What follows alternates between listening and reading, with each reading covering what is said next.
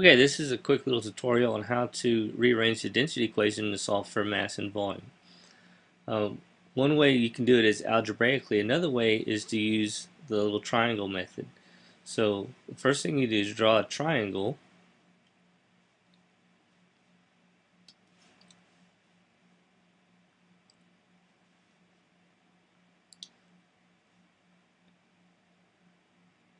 With a T in it.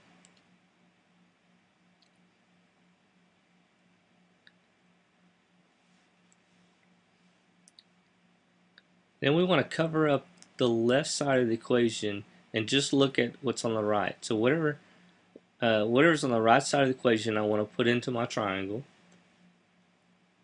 And so I have mass over volume, so the mass goes on top and the volume goes on the bottom.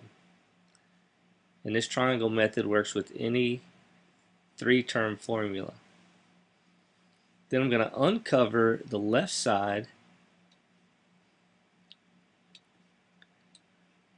and whatever's left goes in whatever hole's left in the triangle. So that's going to go in this bottom right hole. So my density goes there.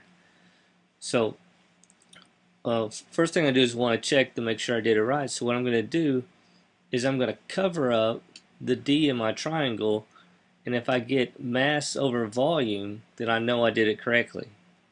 If I want to solve for the mass, then I cover up the mass, and the formula I get is the mass is equal to the density times the volume. So I'm going to write that down. Mass is equal to density times the volume. Now, if I was looking to solve for volume, I do the same thing.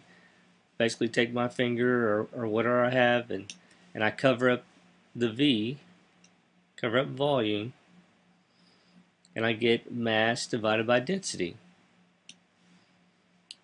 And so volume is equal to mass divided by density. And that's how you rearrange the density equation to solve for mass and volume.